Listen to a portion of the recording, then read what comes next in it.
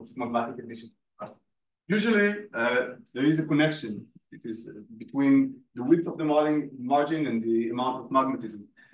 Are we able to now we have a window in front of everything? Yeah. So usually, אני לא יודע איך עושים. I think you click the join audio maybe, because see how it's asking you to join with audio? I don't know, maybe. No. אני לא יודע איך עושים את זה.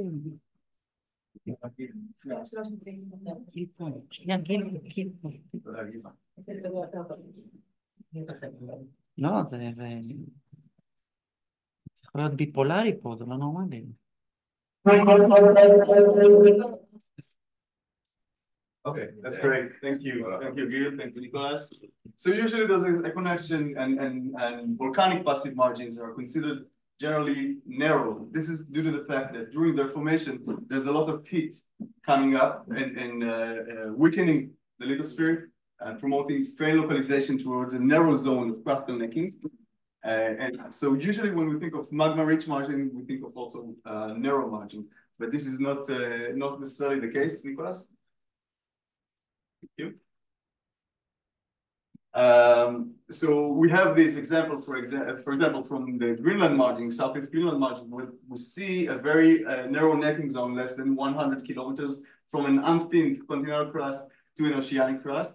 On the other hand, some margin, for example, the Mure margin from Scandinavia, is quite wide, with 300 kilometers width of a margin separating the unthinned crust and the oceanic crust. And there's a question around what controls it?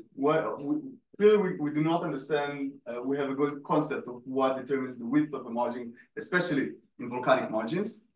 So this will be one of the questions I'll try and answer. The second one is what's dictate the sediment distribution in volcanic margin, in passive margins. So when in this map, you can see the distribution of sediments around margins around the world, and you can see that these orange polygons are sediment thickness, areas of orange. It appears white here, but areas of white stains are large amounts of sediments. And you see that the distribution is heterogeneous. We have some margins who accumulated more than 10 kilometers of sediments, while others accumulated less than 1. And I'll try and answer what controls it. Usually, you think about it of two factors that control the sediment distribution. One is sediment supply, how much sediment you flow into the margin. And the second is accommodation space, how much space you have in this margin to actually accommodate those sediments. I'll look at the factors and processes that control the amount of accommodation space inside these margins. Finally, the third chapter will focus on the interactions of passive continental margins and hotspots. Hotspots are areas thought to be fed by underlying mantle that is anomalously hot and feed the lithosphere with heat and magmatic addition. And when a continental margin, which is rich with sediments, goes over these hotspots, we have a very good record of the vertical movement the lithosphere undergoes. And this signal is preserved in the sedimentary wedge of the continental margin. I'll try to answer what happens when these two meet. And using the sedimentary record, I'll try to quantify the effect of the hotspot over the margin itself. Thank you. So that will be the third chapter. I'll give a small introduction about the geological setting of Eastern North America and the Atlantic margin. So what you see here in this map, just to get you oriented, this is the east coast of the United States. We have Boston here, New York, Washington. This is Nova Scotia, and this is the coastline. So we have the Atlantic here and the inland here. These are the Appalachian Mountains. And these mountains record a very complex geological history. Basically, it records two full Wilson cycle. A Wilson cycle is when an ocean is being closed and reopened. That was perceived by one of the founders of plate tectonics, realized due to the geology here that this ocean was closed, opened, closed again, and then finally creating the Atlantic Ocean that is now today. But this opening and closing caused a very complex mosaic of crustal terrains that are accreted to the margin and are stored in the Appalachians and in the margin itself. I put this citation from Hall's 1928 after he walked through the Appalachians, and he saw that the resemblance between the Appalachians and the geology of the Appalachian and the geology on the other side of the Atlantic. He saw that it is, quote, it is as if the Atlantic did not exist. Or in other words, as if Wagner, after all, were a true prophet. Wagner is Alfred Wagner, who first conceived the idea of continental drift before late tectonic was born. Thank you. So after its closure, it was opened. We have this Pangea supercontinent that broke apart, forming this incipient Central Atlantic Ocean right here. And it's green, the Central Atlantic margins. Rifting of Pangea started during the Triassic. This rifting became volcanic around 2 million years ago. And at 100 million years ago, it broke apart, forming the new ocean. And the volcanic margins at its side. The conjugate of this margin is the Moroccan margin that they used to be closed apart. Thank you. Yeah.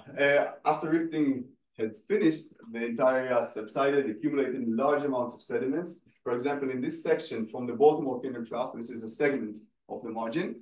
You can see the unthinned crust transition into an oceanic crust, and on top of it, you have up to 15 kilometers of sediments accumulating on the margin. During the Jurassic, the first 45 million years of the margin, after the margin was formed, there were mostly carbonate sedimentation, and afterwards, during the Cretaceous and Tertiary, most of the sediments accumulated were siliciclastic. Thank you. In order to investigate the margin, I used the following data set. You can see on this map, this tight grid is the seismic reflection lines I used. There are more than 71,000 kilometers of seismic reflection line. Most of this is industry. Some of it is government. I constrained the stratigraphy using 48 wells that were tied to the seismic data. To get constraints on the crustal properties and crustal thicknesses, I added 10 published refraction lines, which were digitized and incorporated in the data set. And also receiver function results. I used the magnetic anomaly to map the basalts, the magmatic addition to the crust. I'll show it later. And some hydrostratigraphic data in this area in the coastal plain to get some coverage of how does the sedimentation look further inland. Because most of the seismic data was in time or two-way travel time, it had to be converted into depth to have a geological meaning. So for that, I've constructed two velocity models, one for the shelf and one for the slope and rise. I took, for the shelf, I took all the well data that I have using the check shot. I compiled a depth to time relationship, regressed it polynomically. So I had a velocity function I can use to convert two-way travel time values into depth. For the slope, I did not have, slope and rise did not have a lot of wells, so I used press stack depth migrated migration velocities and did the same drill. Thank you. So moving to the first chapter, this was published in JGR in 2020. It's called The Role of Premagmatic Rifting in Shaping the Volcanic Continental Margin. And it involves try and answer these two questions: what dictates the structure and width of a volcanic continental margin? And in other words, in a more local perspective, what causes the along strike segmentation of the margin? And I'll explain in a minute what do I mean by along strike segmentation. Nicholas? So this is a total post-drift thickness map of the entire margin. We have we have three segments: the Baltimore Canyon Trough, the Long Island Platform, and the Georges Bank Basin. And you can see that each of them has different sediment thicknesses. So we have a lot of thicknesses, a lot of sediments, like 15 kilometers of sediments in the Baltimore Canyon Trough, we almost don't have sediments in a Long Island platform. In a Georgian Basin is up to 10 kilometers of sediment. So sediment distribution is entirely heterogeneous along strike, and you kind of wonder why. To try and better understand it, we'll look at a strike section going through this line, showing the structure, the underlying structure of the margin of the crust. So this is the Georges Bank Basin. We see numerous normal faults, rift basins. This is from the rifting stage itself. On top of it, we have about up to 10 kilometers of crust, Long Island platform of thick crust, very thin sediments, and then going to the Baltimore Canyon Trough, where we have very thin crust. This is the base of the crust. This is the moho. And then on top of it, we have a wedge of seaward dipping reflectors. These are basalts that were accreted to the margin during the final stages of rifting. And on top of it, we have a very thick sedimentary pile that was deposited during the post-rift. So each segment has its own unique characteristic, and you kind of wonder what controls it. Why, if they all rifted at the same time, what happened that caused this one to look so different from the rest of them? To try and answer that, well, the main method was seismic interpretation. I mapped several things. First of all, some post-rift horizons. Then the base of the post-rift, this is the blue horizons here, right? They delineate the senior strata and the crust from the post-rift strata above it. Next was the top of the basement. This is the red reflector here, which is offset by these faults. Third was the moho. You can see it here. This is the base of the crust. So some of the line actually image the base of the crust, allowing us to map the thickness of the crust itself. And third are seaward dipping reflectors. This is what you see here. These are the geophysical manifestations of these basalts that were accreted to the margin during the break. They have a very distinct, you don't see it here, but this is the anomaly, the magnetic anomaly of these basalts. So there's a good correlation between the seaward dipping reflectors and the magnetic anomaly, giving us confidence in interpreting these as basalts. So some results. Wow, that looks, yeah. So never mind. You have to believe me because it doesn't look that good on the screen. Sorry for that. First of all, we have the structural map of the top basement. You see the Georges Bank Basin, very faulted, moderate depression, Long Island platform elevated, slightly faulted, and then the Baltimore Canyon Trough. We don't see a lot of faults, but we have a very deep depression. This is 8 seconds, goes to 15 kilometers deep. Again, different characteristics of each and every segment of the margin. Here, what I did is actually map those seaward dipping reflectors, those basalts. You can see this green dots, the same one you can see here. This is the landward edge of the seaward dipping reflectors, and you'll have to believe me on that they correlate with the magnetic anomaly. So you can actually go through it toward along a contour of the magnetic anomaly and actually trace where these basalts end and say that this area is covered with basalts. So the Baltimore Canyon Trough has basalts at its base, while the Georges Bank Basin shelf does not have basalts. It only have them way down in the slope. So again, different characteristic for each and every segment. Yeah. Next was trying to map the thickness of the continental crust. We need the top of the crust, which is the top basement. We have that, but now we need the base of the crust, which is the moho.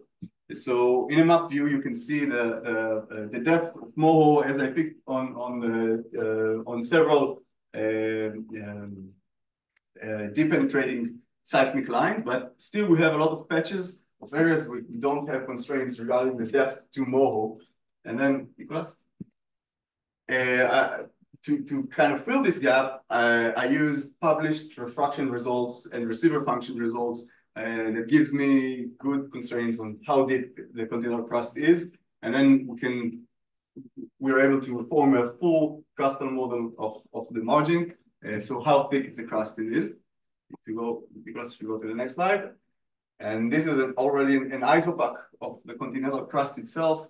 We see a thin crust in the Baltimore Canyon area, a thin crust in the outer Georges Bank Basin, and thicker crust in areas that are more landward. So This gives us an insight of where did the crust thin and how much. Next is taking this crustal thickness and looking at its gradient. How does it change in space? And we see that in this area, those blue areas, there's not a lot of change in the crustal thickness. So it remains unthinned until we reach a certain line from which the crust starts thinning, Nicholas. And this line is called the hinge line, which separates the unthinned continental crust from the thin continental crust.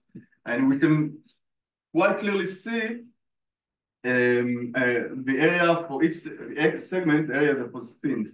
The Georges Bank, the Baltimore Canyon, and the Long Island. Nicholas. Okay, going a little bit back to this crustal mosaic to better understand what controls the variation along strike. So again, here, just to get you oriented, Georges Bank, Baltimore Canyon, Long Island platform. And from this map that was published by Hatcher 2010, we see that we have different crustal terrains that's underneath the basins, the Baltimore Canyon Trough and the Georges Bank Basin. So the Georges Bank Basin underlains by the Maguma terrain, which is more felsic, meaning it is weaker and it's easily break apart, while the Avalon terrain has a more intermediate composition, meaning it's more resilient to stretching. Okay. Now let's combine all of this together. We have the hinge line separating the unthin continental crust from the thin continental crust. We have the coverage of the basalts, and we have the crustal terrains. And what we see that while in the Baltimore Canyon Trough, we have this Avalon resilient terrain, it is covered with basalt, and we get a very narrow margin between the hinge line, where we start thinning the crust, and the basalts themselves, moving into the continental ocean transition. This is less than 100 kilometers. While in the Georges Bank Basin, we have about 200 kilometers of thin crust, no basalts, overlying the Maguma terrain. Now, to try and make an order out of it, I'll sketch a simple cartoon illustrating the two different basins. So this is the Baltimore Canyon Trough before it started rifting. We have the Avalon resilient terrain. And then in the Georges Bank Basin, we have also the Avalon, but we have this Maguma, which is weak at the outer part of it. Once we start thinning in the Baltimore Canyon Trough, it's very hard to break it. So extension is spread over a large area. We don't really thin the crust. While in the Georges Bank Basin, we have the weakest link in the chain, Maguma, which is faulted and the crust is thin. And only later, so this is the premagmatic rifting, right? And only later, when we start incorporating magma into the process at around 200 million years ago, we can hit and break Avalon, allowing us to thin the crust while adding magma to the crust.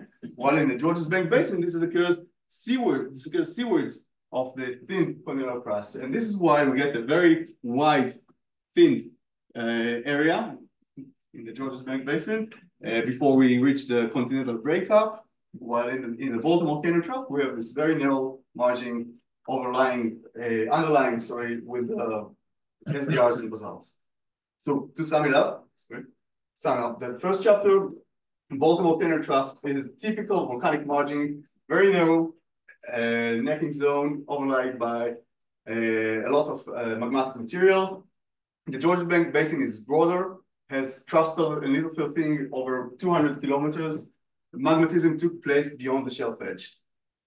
The different widths originate from the amount of premagmatic thinning. So actually the stage that predated magmatism is the one responsible for the width of the margin. And the cause for the variation is actually the pre-rift rheology of the crust of the different basins.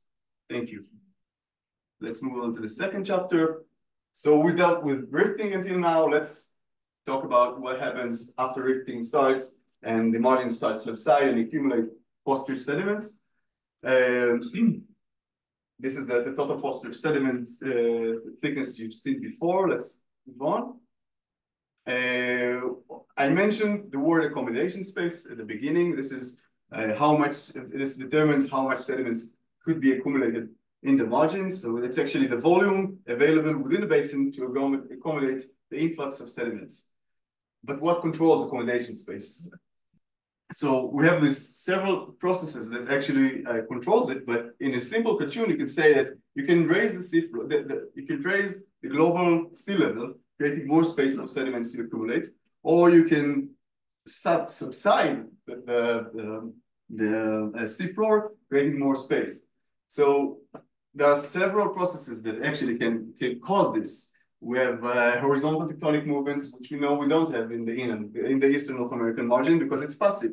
We can have the mantle dynamic topography, we can have salt, we can have compaction of sediments, which is quite a lot. Today, I'll focus only on three of these processes and elaborate them. If you want more, when the paper will be out, you can go ahead and read it. Go ahead. So in order to investigate the accommodation space, and I had to get a good hold of sediment distribution throughout the entire post-drift period. So I divided the post-drift into 7 intervals, going from the middle Jurassic up until the Neogen. You can see the isopachs over there for each and every period. And you can also look at it with a graph. So we have the oldest period here, the middle Jurassic, and the youngest here. And this is the volume of each and every isopach. It's how much sediment accumulated at each and every time step on the margin. And what you can see immediately is you get this general trend of decrease until the Paleogene, and then another increase during the Neogen. Yeah. I'll start with the effect of the syn rift lithosphere structure. So within the lithosphere during rifting, and it leaves this signal. And try and understand what this signal means on the post-drift subsidence and post-drift accommodation space. We have 2 maps, one of the crustal thickness and one of the total post-drift thickness. And what we can see is that areas of very thin crust, like the Baltimore volcano trough, are overlain by thick piles of sediments here, and the same in the Georgian Bank Basin, where we have thin crust, we have thick sediments. And where we have thick crust, we have thin sediments. So there's clearly a connection. And we can try and use the continental crust as a proxy for what the lithosphere has underwent during drifting. And what is that connection?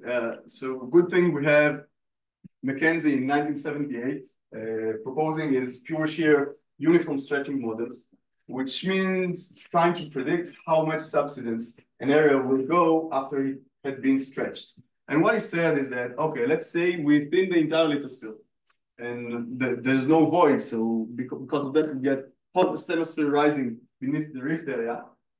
And the cooling of this asthenosphere during the post-drift actually caused this area to get denser and subside, accumulating sediments on top of it. So if we follow Mackenzie, you can say that, okay, let's say we know how much the crust has been thinned, we can predict quantitatively how much sediments we're supposed to have on top of this thin crust. So there's a connection between crustal thickness, a quantified model connection between sediment thickness and crustal thickness. One other thing is that because it's a conductive process, it means that it will be very fast at the beginning, and then it will slow down afterwards. And you can see in this section from the Baltimore Canyon Trough that during the middle Jurassic, we had 8 kilometers of sediments. During the first 26 million years, that's more than a half of the entire sediment thickness in more or less a quarter of the margin entire lifespan. So it decays over time. But is it 8 kilometers a lot? Is it very few? How can we say? We have to quantify it. And then for that, I've constructed a model in class that compares Mackenzie's prediction to our observation. So I plotted crustal thicknesses against middle Jurassic thicknesses. So this is sediment and this is crust for each and every segment. And immediately you can see that they have different trends. So for a specific crustal thickness in the Long Island platform, you get less sediments than you get for the Georges Bank Basin, and even less than in the Baltimore Canyon Trough. So his model saying that for a specific crustal thickness, you should get a specific sediment thickness simply doesn't work. And there's this deviation. And in order to quantify the deviation, I took his model and based on the observed crustal thicknesses, I modeled what should be the mid-Jurassic thicknesses. And this is this gray line that you see here, which more or less goes along with the trend you see in the Long Island platform, but it's not enough. It's simply not enough for the Georges Bank Basin, which is here in blue, and the Baltimore Canyon Trough here in red. We have too many sediments compared to the expectation. And trying to solve it, and it's not only more, it's about 3 times more in the Baltimore Canyon Trough. So it's a big anomaly. Was not observed before, and we try to figure out what could cause this anomaly. And actually, I'm working on a model now that will try and explain it. But amongst the candidate could be increased magmatism, for example, because the crust that you see was added by magmatism. It's not only stretch crust, it's also accreted crust. So I tried to model it here in blue, in black. It fits more or less the Georges Bank, but it still cannot explain the Baltimore Canyon Trough. You can also think of increased mantle temperature or non-uniform stretchings or mantle dynamic topography, all kind of processes that I'm not trying to work on after the PhD has stopped and then has ended. I'm trying to figure out this anomalous subsidence. In next phenomenon, which is also anomalous, is the widening of the depth center during the post-drift. So you can see here a section from the southern Baltimore Canyon Trough. Different color mean different periods, and these circles mean the landward pinch outs or ancient shorelines. Actually, that means that when this blue unit was deposited, this was the shoreline. It was much further up, and this is weird because this is already over a thin crust. This should be subsided. So something uplifted the flanks of the margin, causing them to be at sea level during the time of deposition. So we have the age of it, we know the vertical position of it, and we can even quantify how much of an uplift occurred over there. This uplift decays over time. You see that this area subsided, allowing for sediments to reach further inland and inland and inland. And during the Middle Cretaceous, it reached the foothills of the Appalachians. And I've tracked this pinch outline originally, and you can see that this is a regional phenomenon. So the entire flank of the margin was uplifted by several hundreds of meters, probably 200 to 300 meters regionally. And there's a question what caused this uplift. And again, I tried to model it, and my view of trying to model it is model non-uniform stretching of the lithosphere, meaning that the mantle lithosphere actually thins more than the crust itself, which causes the isostatic rising of the flanks of the margin. And after pulling, this area subsides, allowing for the transgression of sediments upwards. And I played a little bit with the numbers, and I realized that so this is the model, and you can see a nice fit between the Baltimore Canyon Trough and the orange model of over here, which means that the mantle lithosphere was thinned 2 times more than the crust was thinned in this area. So we get a nice fit, and we have a nice explanation for it. That will be a second conclusion. And last, going to the Neogen anomaly. This is the Neogen, the last 30 million years of the lifespan of the margin. And if you remember this graph, we saw the decay of volumes of sediments, and then we have a very large peak at the end. So sediment accumulation really peaked during the last 30 million years. Part of it has to do with the increase of thermoline circulation during the Neogen, which allowed sediment drift to be accumulated on the rise. You can see this very thick, more than 2.5 kilometers thick pile of sediment accumulated on the rise. But part of it has to do with the shelf. The shelf also accumulates more than almost 2 kilometers of sediments. And there's a question why? What caused this this increased accumulation. Go ahead. So it could be sediment supply, but publication who worked on this actually backstripped the area of the Baltimore Canyon trough shelf, and what they realized, they see this nice decay in subsidence since the formation of the margin, and something happened in 30 million years. Instead of going this way, it again subsided anomalously in this part, meaning this is not about sediment supply. It's not only about sediment supply, but this is actually something pulling down the shelf in the last 30 million years. And there were several propositions by previous work. A lot of them were talking about mental dynamic topography. They took the Farallon slab coming from the West United States and drawing down the margin during the last 30 million years. But it doesn't fit our isopacks, because you see it's very localized to the Baltimore Canyon trough. You don't see it in the Georges Bank area. You don't see it anywhere else. So this has to be something more localized. And my idea was that maybe this huge load of sediments that actually was accumulated on the rise actually flexurally downwrapped the shelf itself, allowing for more sediments to accumulate there. One other thing that you see is that there's a nice correlation between the architecture of the deposit on the shelf to the hinge lines, which separates the unthin crust and the thin crust, meaning it has some rheological control over it, which goes quite well with the flexural mechanism, because we know that the rigidity of the lithosphere is very susceptible to its rheology. And if you have a thick sediment pile and a thin crust, maybe we're able to flex this area easily than areas that have not been thinned and covered with sediments. So to conclude, the thin-rift lithosphere structure of the margins determine the first order architecture of the margin, meaning that if you can tell me in the first order where the margin was thinned, I can tell you where will it accumulate more sediments. Also, the margin is considered a classic passive margin. Its post-rift sedimentary archive contains multiple phenomena that deviate from the expected passive conduct. We saw a lot of anomalies that doesn't go along with the book.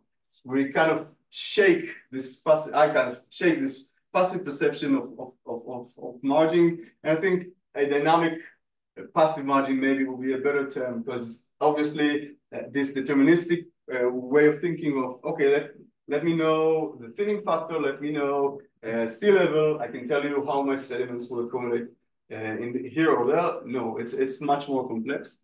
And for example, the anomalous early post-rift subsidence in the Baltimore Canyon trough was caused by non-uniform stretching, mental dynamic topography, probably hydrothermal cooling that pulled the lithosphere faster. The flanks of the margin were uplifted during the Jurassic.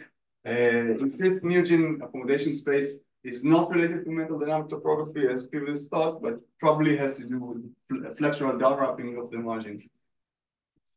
Let's move on to the last chapter.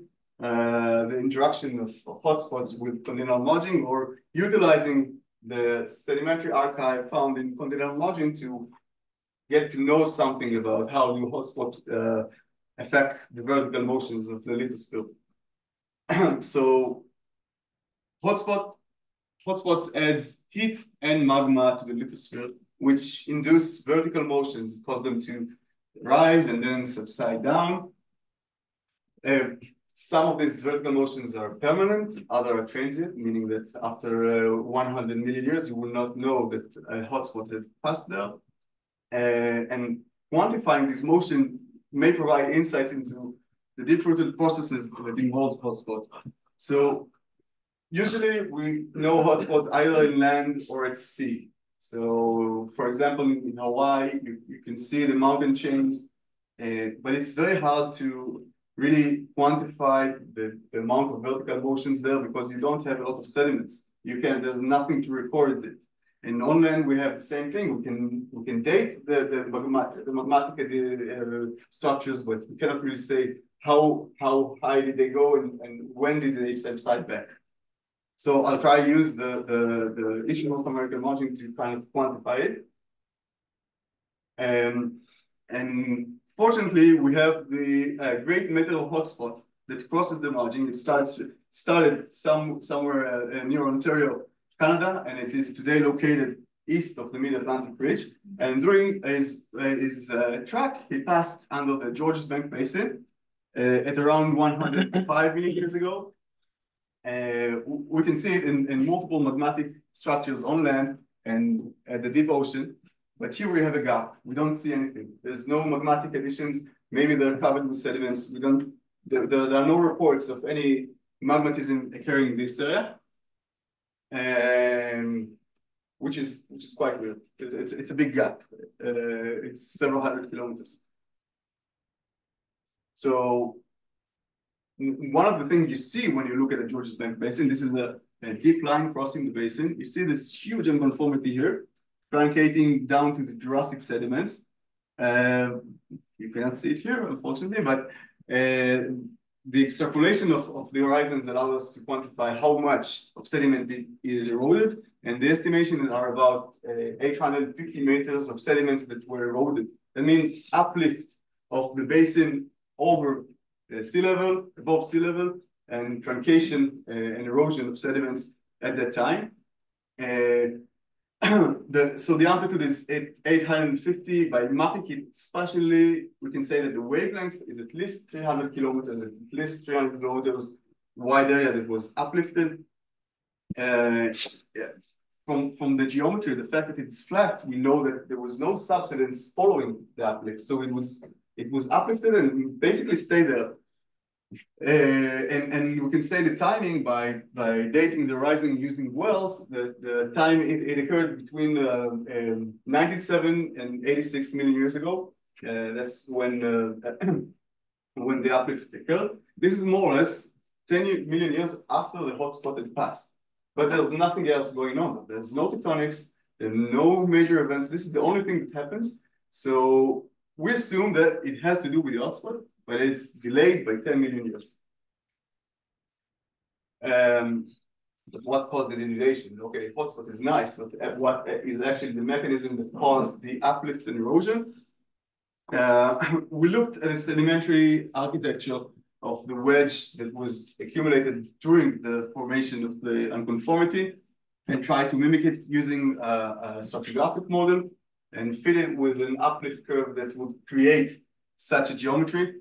And our result, wow, you can barely see this curve here. And our result is that we came up with the fact that uplift was very fast at the beginning and it had to decay over time, which fits an isostatic re-equilibrium. It's like you take a mountain and you start eroding it. First, it will go up very fast, and then erosion will decay over time. So we see more or less the same thing here. And this erosion occurred over about 10 million years. But what caused this erosion? Next, we establish a flexural isostatic model considering the width of the anomaly, the uplifted region, 300 kilometers, sorry, and several elastic thicknesses of the lithosphere, and which gave us this relation. And we also calculated what should be the height, the thickness of the load beneath the lithosphere, and what should be its change of density in the lithosphere to cause an 850 meters of denudation. Saving you from the messy details, I'll say that a physical lightened body added to the lithosphere would be between 300 and 115 kilometers wide. This should be the width of this body. Its density should be reduced between 80 and 10 kilometers and 10 kilogram per meter cube. And we saw from published seismic tomography at 75 kilometers that we do have this wide anomaly of what seems to be a light and low velocity body in the mantle that would fit it. So taking it all into consideration, the most probable scenario would be that the hotspot had passed. It triggers some kind of upwelling in the mantle, which caused a rising of the depleted asthenosphere to be adhered to the lithosphere, causing a flexural bulge at the lithosphere and the denudation of the sediments that's overlaid. To conclude, the Georgian Basin was permanently uplifted and eroded by at least 850 meters, 10 million years after the passage of the Great Meteor Hotspot. The uplift resulted from an isostatic response to a sublithospheric mantle lightning. The hotspot probably triggered the rising of the depleted mantle body toward the base of the lithosphere. And that's it. Yeah, I would really like to thank a lot of colleagues and friends that were escorted me along the way, gave me some good and probably some bad advice as well. No, I'm kidding. Some good advice. Thank you very much. It was a great journey. I'd like to thank my supporters, my committee members who would not be here, Professor Greg Mountains and Dr. Debbie Hutchinson from the Rutgers and the USGS, and my dear supervisor, Professor Rittenbrink, who I hope is still awake, and Professor Shatner. Thank you very much. And of course, my dear family, I cannot do it without you. Thank you all very much.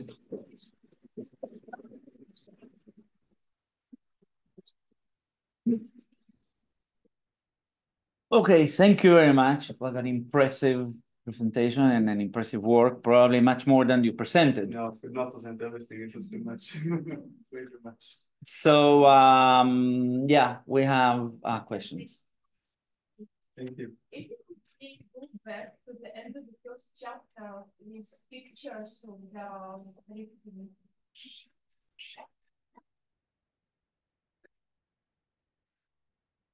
Yeah. You mean the cartoons? The Maybe I need to stop sharing. Yes, I'm listening.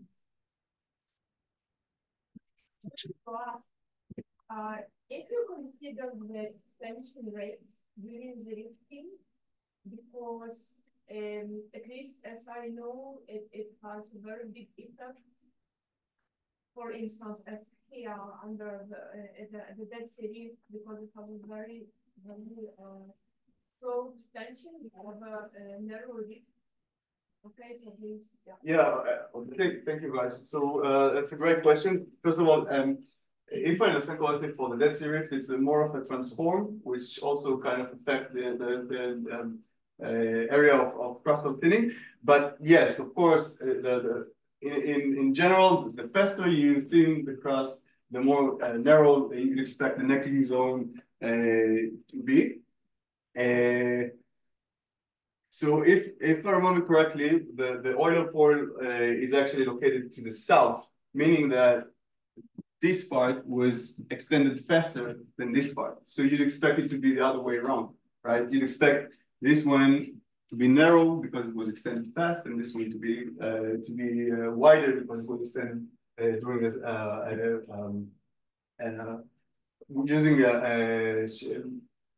a lower extension rate. And you get the other way around, so we kind of disqualify this proposition. But yeah, definitely extension rate. We haven't modeled it, right? It's only based on observations, but we haven't modeled it. But extension rate, of course, is a key factor. I meant that. Actually, on the strike speed, you don't have such rifting structures. I meant specifically the rifting, meaning that's like a component in the expecting. Okay, and also at least from the modeling, for instance, it is reported that also, as you demonstrated in the second part, then the faster sedimentation you have, the larger subsidence you would. Of course. Of course. So yeah, that's going to the second chapter. When I modeled thickness of how thick should the sediment pile be, I took into account both the tectonic or thermal subsidence and the isostatic response, which is what you mean that you load the lithosphere with sediments and you get more subsidence. So yeah, it was accounted for that. I can add that we know from wells that both margins, the three segments were filled with sediments, meaning that it was not an issue of different sediment supply causing more subsidence in one than in the other. All of them were filled with sediments, and it gives us a way of examining them in an objective way, because they had undergone the same sediment conditions, so sediment loading conditions. So I hope that answers your question. Yeah. Rita. Very helpful. And I remember when we just started, I asked Louis Kendrick about the subject, and he said that this area has been studied so much, so in hopes that you will contribute new knowledge. So you did. You contributed a lot of new knowledge. So it's really nice to see. My question is related to that. As you know, I'm working on really young sediments, but I remember that the global sea level curve was mostly reconstruction in the passive margins of the eastern part of North America. And I wonder if these new insights change the global sea level curve. They haven't yet. But yeah, so basically you're talking about the New Jersey margin, which is here. One of its construction was Red Mountain, as part of my committee. That's the famous Ken Miller curve. And yes, I mean, their contribution is especially relevant to the Neogen from this part. And you get this nice oscillation of delta with 18 and all of that. And they put a lot of effort back in the days was to backstrip the margin and really reconstruct the vertical motion of it. And they also noticed this deviation, and they gave it into metal dynamic topography. But definitely their assumption, the general assumption, is that this margin is as passive as it can be. Yeah. And it's not. It's not, I mean, people have said it before. I think I've quantified it a little bit. I gave it like a special dimension, and also strengthening the idea that it's not passive, and it gives us this challenge of really reconstruct what does reconstruction of global sea level even mean. Do we even have a passive margin anywhere that we can actually use as a datum? Yeah. So I think if you better understand the processes that actually controls the accommodation space and quantify them, you can have better perception going back to the sea level curve. But as it is, it's a big problem. Yeah, it is. Yeah. I'll throw in a question here. Chapter 3, you were talking about it just towards the end, and just because you covered basically my time period for my PhD as well. So you said that you find it roughly around like 90 to 80 million years ago, but the hot spot is too far, across the Georges Bank at 105 without magmatic expression. Yeah. But then I thought you mentioned something that you saw the expression, but it was like 10 million years too late. Exactly. And you said there's no tectonics at that time. Mm-hmm. And I believe that time span was like 90 to 80 or like 85 to 97 to 86. This is 97 to 86. Okay, yeah. Perfect. So, because at 97 million years ago, you have the Sevier orogeny that's happening on the west coast of North America. Admittedly, it's an active margin and separated by a continent, a very large continent of North America.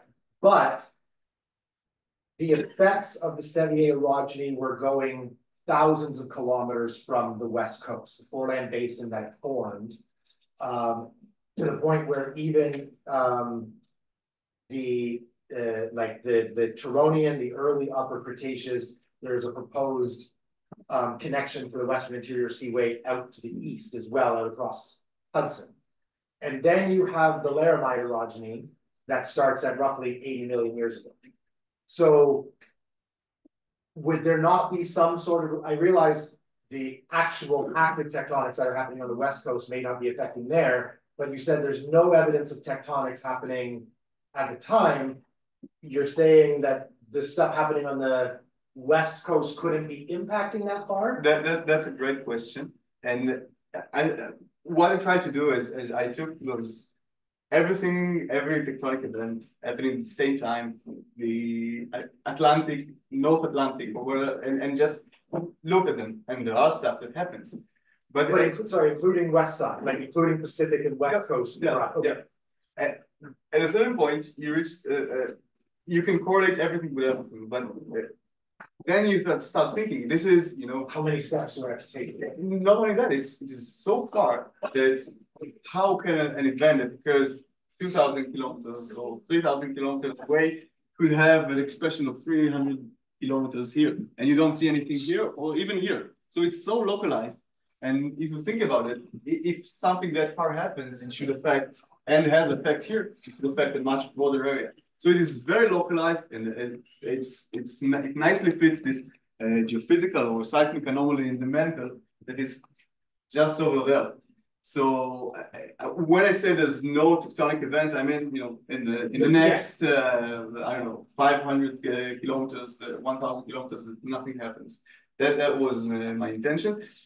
I believe that if something occurring in the West Coast would affect the East Coast, the East Coast, it would be much broader, has a much larger wavelength than 300 kilometers. Okay, yeah, because it could just could have your four bulge. So we get our deep basin in the western interior seaway running through like Colorado, Utah, Arizona. It's huge. The interior seaway, right? That's what I mean. But so we have a 1,500 to 2,000 kilometer wide seaway. The majority of the basin was not that wide, and you have this big, large, then four bulge going out. Now you're starting to get into Ontario, where you showed all the orogenies that we've had in Ontario, going back to 2.5 billion years ago, and meteor impacts and all this. I'm just wondering, like, as that bulge now gets to all of this original continental, like we have some of the oldest rocks in the world making up the North American craton. Now maybe as this bulge hits there, maybe, I don't know, maybe your sediments are being forced into where so maybe the idea would be then that the eastern part of North America, the continent, is way more heterogeneous than just a simple split. Yeah, so you say there's a superposition of the general tectonic forcing with the heterogeneous lithosphere. As that bulge kind of comes and hits the rocks of Ontario and Quebec, which are crazy. Yeah, you've seen them. Yeah. And I just think it's interesting when you cross over exactly what I'm looking at on the west side from a climate's perspective. Definitely. Yeah. That's all. I have a question. You have nice maps over there of the isopact maps. Can you show them again? Yes. I don't know where it was. I think it's the first chapter, second chapter. Like 4. Yeah. Yeah. I was wondering if nothing to do with what you're talking, but if you see the Chesapeake impact path. Oh yeah. I Yeah. can show you. Yeah, 1 second. You can see it in the top basement map. 1 second. And maybe you can tell them. One? Yeah. Maybe you can tell them what is the Chesapeake. Yeah, this is this all over there is the Chesapeake impact crater, actually a meteor that hit the eastern. This is during the Eocene, if I remember correctly. 35 million. Yeah. And caused it penetrated that deep that it actually caused a depression in the crust beneath the margin. Actually it's the coastal plain here. So this top basement is Cretaceous. No, what is it? No, that's 200.